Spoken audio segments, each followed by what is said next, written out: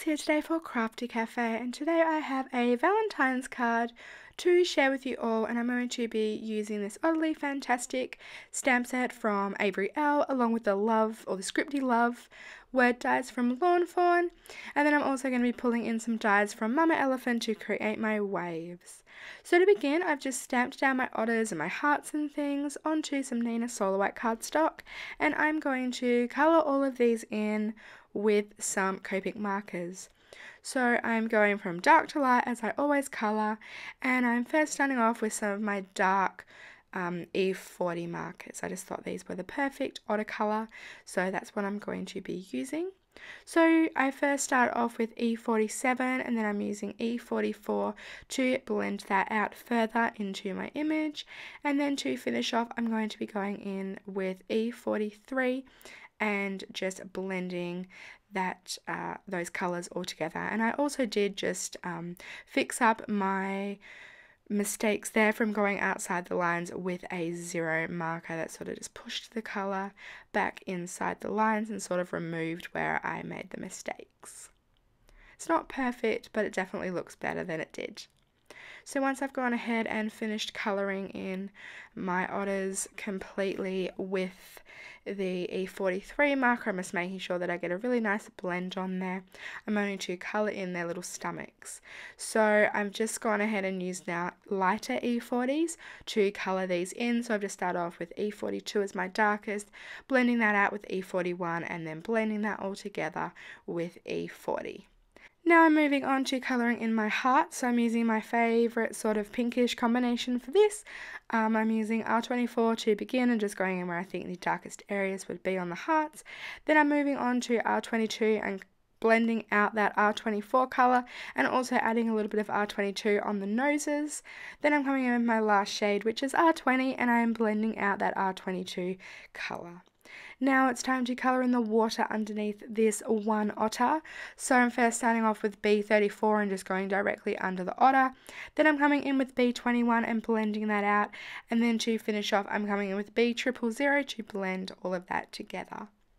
Then I need to colour one of my fishes, so I'm first starting off with YR18, then coming in with YR21 to blend that YR18 out, and then I'm coming in with Y21 to blend that all together. Then I'm just going to do a couple of yellow fish, so I'm colouring in first with Y15, then going into Y13, and finishing off with Y11. Then I just added some dots onto the eyes, or some dots onto the fish for eyes with a black marker, and die cut them out using some coordinating dies.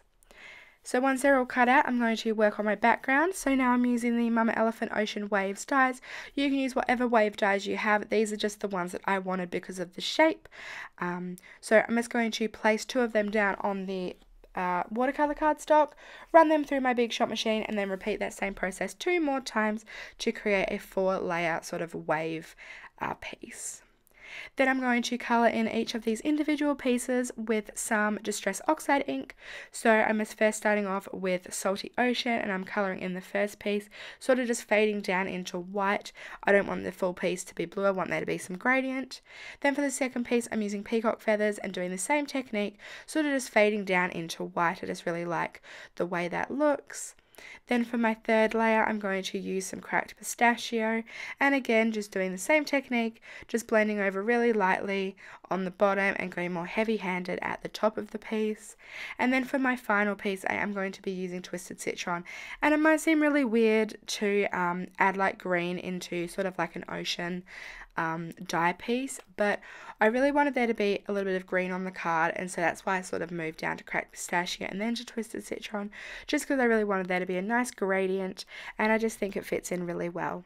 So once I've gone ahead and ink blended over all of those pieces, I'm just going to go ahead and adhere these to my card base. So I've just cut a card base down out of some white cardstock, and I'm just going to line these up as straight as I can and layer them on top of each other, leaving a little white border between each of the pieces. You could butt these up like together if you like, but I really wanted there to be a white gap in between all the layers. So once I've gone ahead and adhered those on with some foam tape, I'm going to adhere on my little critters. So I just use some runner adhesive to adhere all of my pieces on, and then use some foam tape for the little fish.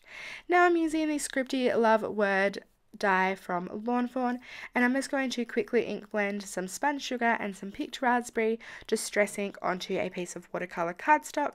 I just did this because I felt like the white didn't stand out enough, and I really wanted to bring in another pop of pink just because it is a Valentine's Day card, so I decided to ink blend some of these colors onto a separate piece of paper. So I'm just blending these two colours together, flicking on some water with my Distress Sprayer tool. I just press down the nozzle, or press down the button I should say, halfway, just to sort of create those bigger and smaller water splotches.